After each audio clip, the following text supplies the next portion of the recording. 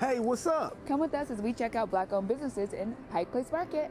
The first location we went to was Pies, Boards, and Books. The owner, Nadia's grandmother, was the inspiration for her business. She sells sweet potato, honey, and honey apple pies. All delicious. We satisfied our sweet tooth, and then it was time to head into the market to buy one of Marlie's favorite things, candles. Yes, I do love a good candle. So we checked out Manifest by Fatima. Fatima's hand-poured candles contain non-toxic and unique fragrances. When I saw there was a brunch scented candle, I knew I was in the right place. The next location we stopped by was Our Fabric Stash with owner Deborah Boone and her husband Gary Boone. Our Fabric Stash is an innovative, eco-friendly fabric consignment shop. They also provide sewing classes and help entrepreneurs with their creative visions.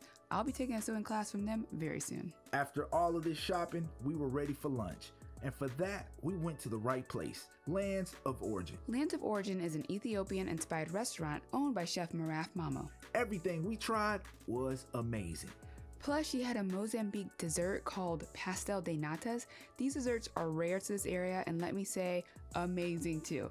You definitely need to try it out. Those are the 4 places we stopped by on this trip. We definitely recommend them as well as other Black-owned businesses within Pike Place Market. Be sure to check them out this Black History Month and throughout the rest of the year.